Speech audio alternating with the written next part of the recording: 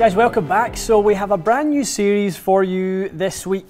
We've been looking forward to doing this one for a little while, and we're going to start off by sort of introducing you to some numbers from some of our Patreon members. So we'll pick one every single week who we're going to specifically look at whatever issues they're having in their game. Exactly. Right. Yeah. So this week we've got Vince, who's one of our great Patreon members, has sent us in some video footage and also some launch monitor data of his driver. He's having some issues with it. He's getting a little bit too much curvature. He's kind of in between drivers, and we're going to identify some of the issues that we think he's having, and obviously some of the solutions that we think will really help Vince hit his driver much straighter. This is the process that our Platinum and Diamond members can go through with us. So they're basically, and you've been doing this for months already. For sure. You're getting reports like this, and you're getting back to them basically with your recommendations. So what we want to do is just highlight that process, because I think it's interesting for other people to see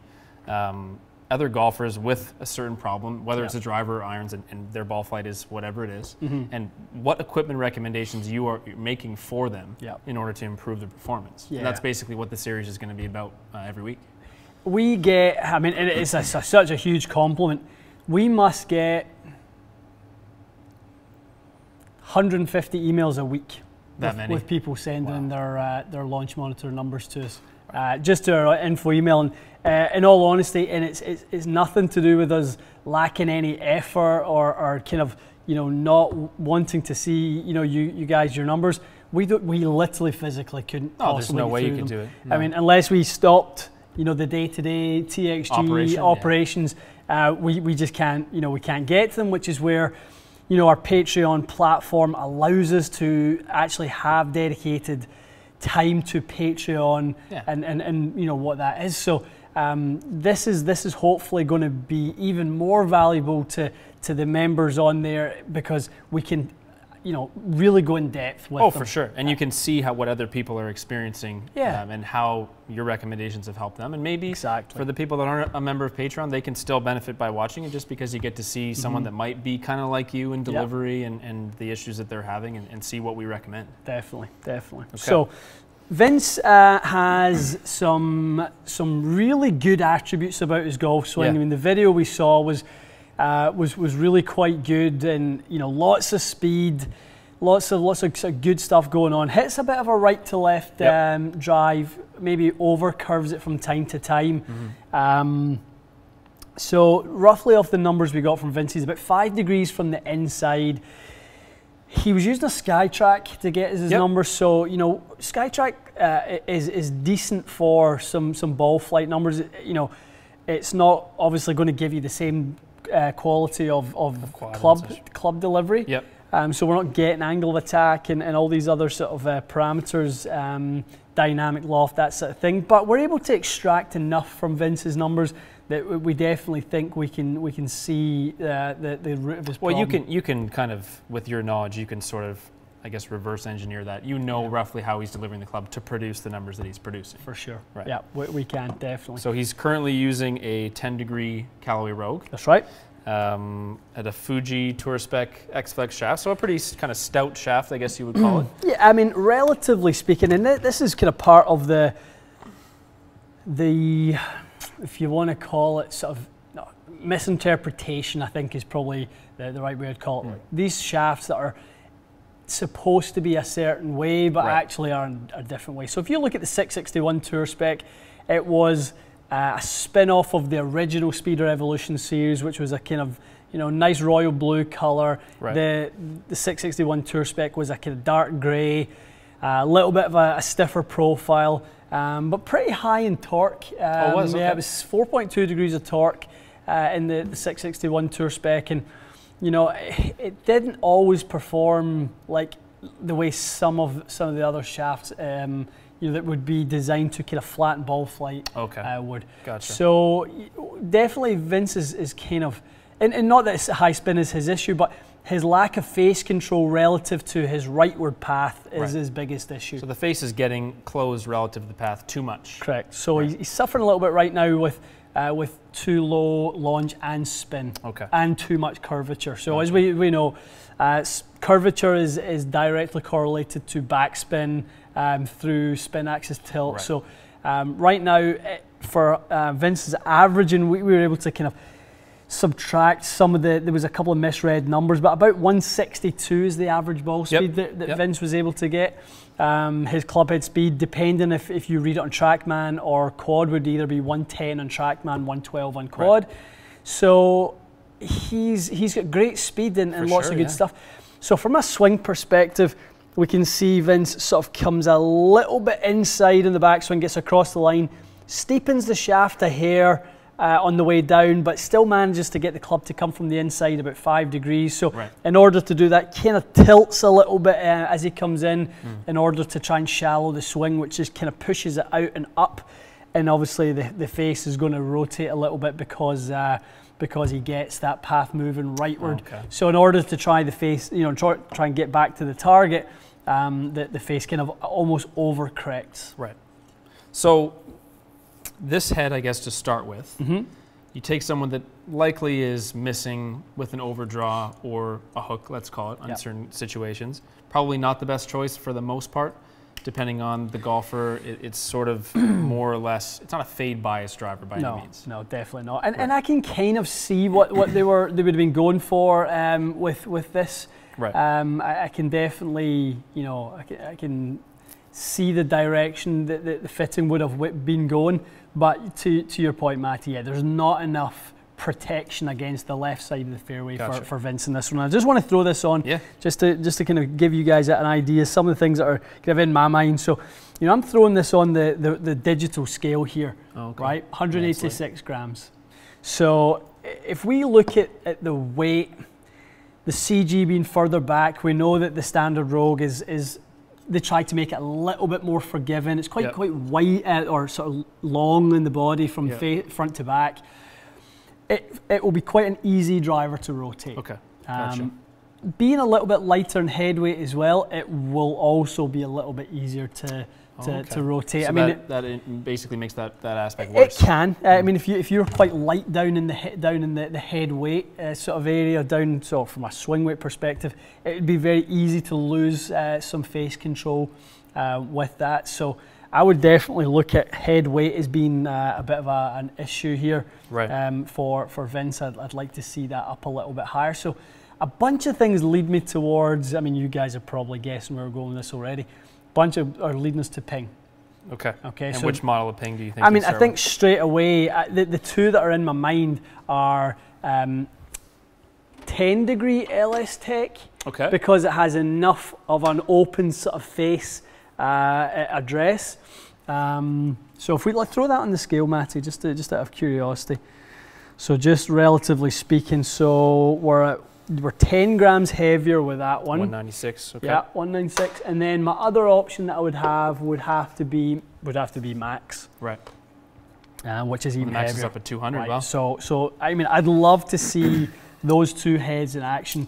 And specifically, I think Max could spin it a little bit higher. Right. Stabilize it for him. Yeah. I mean, you've got kind of two things.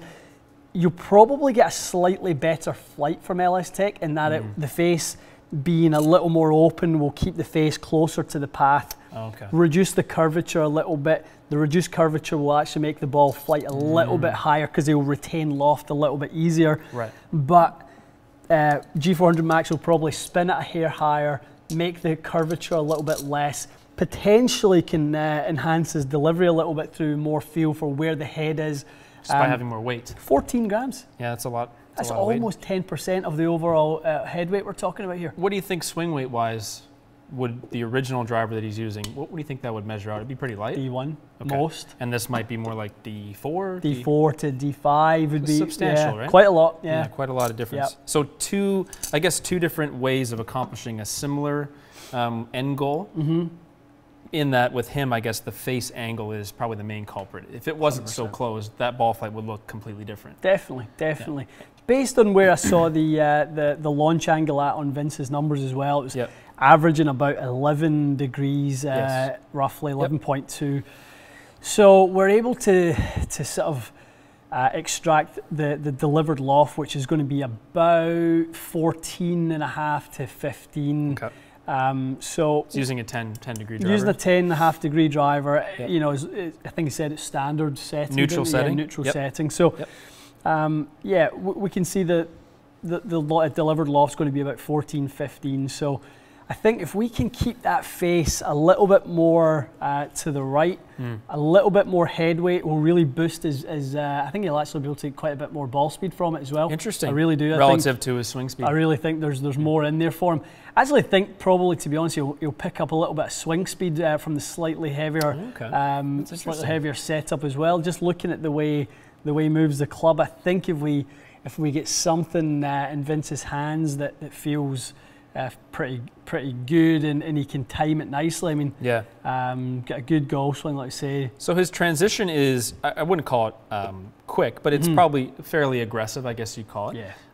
A little bit more head weight is probably beneficial for his timing. Definitely. And a light head weight is probably causing him, as he says, like inconsistency is an issue for him. It's not, I think it's not just that he's hooking the ball. He's also just struggling with the driver off the tee as just a problem club. Saw that. Yeah, so saw that. It reminds me of myself when I first came in to see you, is I had such a light swing weight head. Yeah. And yes, I had flaws in my swing, as we all do, but I think the light head weight was such a sort of detractor from my consistency. He's got to be seeing that being a bit of a lighter head with the Rogue, having a lighter swing weight is just kind of causing that sort of club head feel to really disappear for him. I mean, something that Vince could very well try if he wanted to, or Vince, if you're watching, if you wanted to. I'm sure he's going to be watching. You could also hot melt the current head. Add some weight to you could especially into the toe. Yep. You've got about 14 grams in which you can allocate into the toe to get that head weight up to about 200 grams. Okay. Which I'd really like to see it get somewhere around there. So yeah, I mean, Vince could very well get some more sort of performance out of his own setup by hot melting it. So if you didn't want to go into the process of looking for a new driver, there's a hot melt port on this head somewhere. So you can, if you just take that back weight out. So you would go to a club builder that does that process and say, I want 14 grams weighted towards the toe. So basically inject 14 grams of hot melt in there. So as you do it, you're kind of weighting the head, weight the head until you get it right. The hot melt is quite literally that hot enough that as it's in kind of its goo form, literally just hold the head there. Oh, and it stays there. Yeah, so the trick is obviously just to hold the head so you can actually feel through the frame where the hot melt is, based on the temperature. Sitting. Yeah. Oh, really? So you know, if you want to go, okay, I feel it there, I want it a little bit more there. So you can tilt the head based on where you want it to kind of ultimately relocate itself. That's interesting. Once it's kind of been in there for a few minutes, it will cool down in temperature enough till it actually will take a solid form again, and then that's it, it's stuck. Wow. Now, you can sort of reheat it and stuff, but you're going to mark the paintwork and stuff like that. So it's probably you want to get it right the first time. Yeah, I mean, it's actually got a little hot melt port as well, actually, if you look at it. See? Through the hosel? Yeah, through the hosel there, it's got a little hole in there. So it's an option, right? Yeah, some people, if you have to try and extract hot melt, it's a nightmare job. Literally get a coat hanger, some kind of wire sort of in there, and you literally have to disrupt it by literally just kind of scraping out the frame of the head. But there's so many welds and different things inside these heads, they'll probably find a little corner and it'll be very hard to get it all out. So that's a way of, I guess, I think Vince mentioned that he was fit for that driver. I don't know that he's bought it yet. So let's say he hasn't bought it. If he had bought it, that's an option. I mean, there's going to be tons of people that will be in the same situation. I think that's not a bad idea. But if you hadn't bought it, this head is probably still not great because the face angle is more closed than something like LST. Absolutely, absolutely, definitely. I would say both Ping heads would be very high on my list of heads to try. Because he could get the 10.5 and set it on open. Yeah. And it would have a nice open face angle. And there's plenty of launch and spin out of this CG location. It's okay to go down and loft. And like we've been talking about a lot, we would be paying a lot of attention to strike point for Vince and making sure that we have him striking it in the right spot to produce enough launch and spin. We really know that 10.5 it's only 10.5 there. Yeah. It's a little bit more there and it's a little bit less there, and we can influence spin based on where we kind of rotate around that head. So depending on what area we really focus on striking it, we can also influence spin and launch from there. So from a fit perspective, that's some of the things that you want to consider when you're fitting. Yep. Never go into a fit and leave not knowing where your strike pattern is with that golf club. That would be a nightmare. It's a waste of time. Yeah, it is. There's too many variables. You think you know what's going on when the reality is, on that particular day, if you don't strike it in that spot all the time, your launch numbers are completely compromised. Oh, we saw some craziness with my driver today. I had some high-ish strikes, spinning 1,000 less than even just a barely lower than center strike. Definitely. Not a bad strike, like here versus there, 1,000 RPMs. Yeah, can literally be 8 millimeters, 10 millimeters apart, and it just difference. makes a world of difference. Yeah. So from a shaft perspective, this is interesting too. So graphite design, IZ springs to mind. Like to see you try that. Just happen to have one on your massive selection here. Looks like that. No excuses for us in terms of not having enough shafts. So that's I have this in my 3-wood, so it's a nice kind of stable profile. Yeah, really stable, pretty tip stiff. It's Jordan Spieth plays this one in his driver. He's a little bit quicker than Vince. I think he's at around 114, 115 driver speed. So a 6X. 6X. Yeah, tipped about 3/4 of an inch should be about ideal for Vince in this scenario, especially as we don't mind firming up the tip section a little bit to get a little bit less control. Yeah, a little less rotation of the face. Very interesting. That type of thing. Some other ones to maybe think of and consider. I would go down the route of, I tell you what, the VA Drago would be a really good one as well. Yep, that's one we just reviewed. Yeah. Very good against the hook, against the I liked it quite a bit. The left miss, yeah. I mean, very stable in the tip section. Feels great, but also performs very stable. So, love to see Vince kind of get his hands on one or both of those to try. And check out a Ping fitting cart with kind of the full options. I think the LST probably, when I started using that and I was hooking the ball, that really made a huge difference to my confidence, because I don't think there's anything that sits quite that open, is there? It's true. That would make such a big difference. But then again, I can take this driver and hit no hooks as well, just because it's so stable. So stable, isn't it? Two really good options. I know. No, I mean, it's great. The G400 will go down as a real legendary line. Yeah. We just are getting glimpses right now of the new driver for next year. I haven't seen it yet. Significantly different. Is it? Yeah. Very different. Yep. Looking forward to seeing that one. Then. Yeah, I mean, talking to the Ping engineers about it, they're very happy to deliver something that is leaving what they've done in the past. So they're not worried about protecting their previous product line, is what you're saying? No, in a sense they are, because they were going to bring out a new Max version. Oh, they were. Oh, yeah, you mentioned this. And they couldn't beat it. They couldn't beat it. So, I mean, in terms of, if you want to sort of measure the integrity of a manufacturer, there is a good measuring stick of where the Ping guys are at. They didn't beat their previous models, so they don't bother trying to That's cool.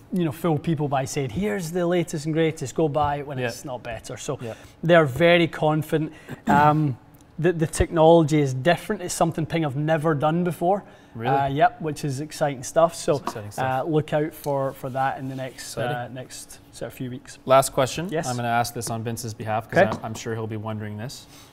Rogue Sub-Zero or M3 can both play quite a bit open. Why would you say those are probably not the best choice for him? Just going to spin too little. So way too low in spin compared to LST. I mean, you potentially could get M3 up enough in loft with the weights up in that toe section. You could at the back. Yeah, back and toe up in that Y track. You could get it up in that toe enough. You would probably have to play. You could probably play 12 degree, open up a little bit, and turn it down into about 10.5 loft. That's what I had to do to get that thing in the air myself. Yeah, I mean, it could work. It absolutely could work, and it would be another one of the options. Just if he didn't Just if he didn't like the Ping, for example, if it wasn't suiting his eye or something like that. But as you said, the head weight is such a big advantage.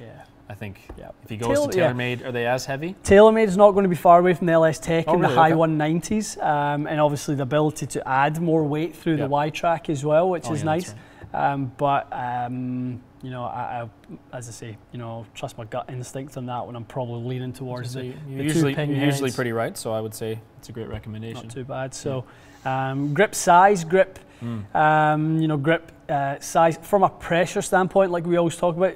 we know that we don't influence the rotation of the head in the same fashion traditionally that people say. We think we do, yeah. But we can be very inconsistent with face rotation with the wrong size of grip. So for Vince, I'd like to see him pay attention a little bit to the grip size that he's playing, and even texture. You know, even texture plays a role. So make sure you at least get some in your hands, make some swings, see what kind of gives you the most consistent. It makes a massive difference for me. Yeah. So if he's like anything like I am, the difference between a kind of a slippery grip and a textured grip that's the right size can be a lot of consistency left out there. I think that the biggest thing that will take that will help Vince will be keeping that face angle closer to the path. Absolutely. So if you go, if we simulate, sometimes difficult to do these things on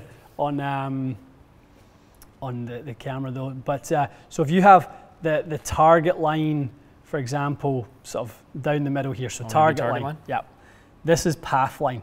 Here's the zone that you've got. The club face can stay sort of somewhere roaming in this zone. Now for Vince right now, he actually does have. So if this is the target line and this is the path. Yep. The face gets too close to the target line. Okay. So he starts at 1 degree right of the target and it finishes about 30 yards left of target. So the head is traveling that way, correct, but the face angle is pointed too much towards this side of the camera. We need to relocate that face angle much closer to the path, right? But it has to stay left of the path. Right. Has to stay inside. Be open to it, or you're going to because then it's going to be a push slice unless we have a toe strike. Right. So we have to keep that face closer to the path, but inside it. So that's going to be the key. If I was working with Vince in here, that would be for me the first and foremost thing I would achieve. Would be I'd stabilize the ball flight through his face to path relationship. Then I would get to work on trying to optimize once I've made the flight very functional. Okay. First and foremost, I'd get it very playable. Then I'd get to work on making it longer and more consistent. Exactly. Gotcha. Okay, awesome. Well, hopefully, Vince, this is going to be helpful for you. I think this is a really good solution for someone with that set of ball flight. Hopefully, should be really good. There's some kind of ideas there, Vince, in terms of the direction you can go with it. Absolutely. Hopefully you guys enjoyed the little segment. We plan to do a ton of these, obviously, about as often as we can, about a weekly series, I should say.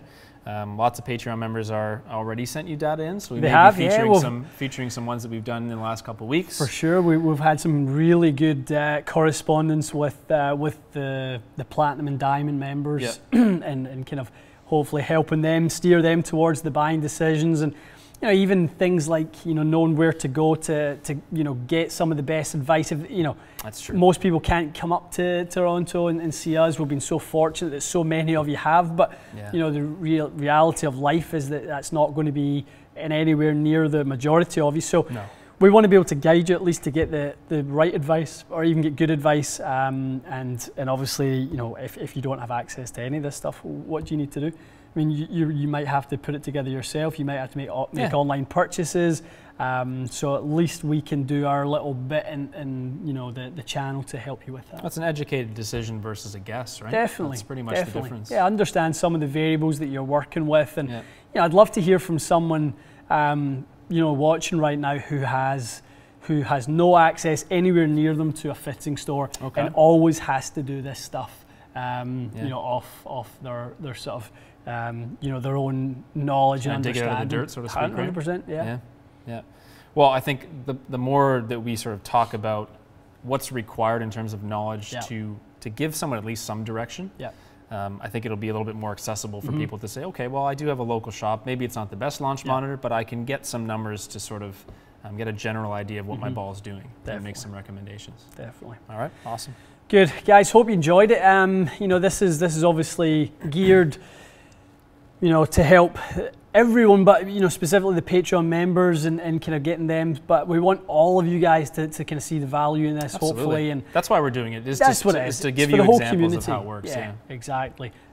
So hopefully there's a little bit in there for everyone. Some of the ways in which you can navigate too much curvature and things like that. Yeah, things like real world. We just wanted to focus on some more real world, I guess, recommendations. Definitely. Kind of getting a little bit more in your head in terms of how you do fits and stuff like that. So let us know if you enjoyed it, and we're certainly planning on doing a whole lot more of these. Definitely. All right. Good. Excellent, guys. Thanks so much for watching. We'll see you soon.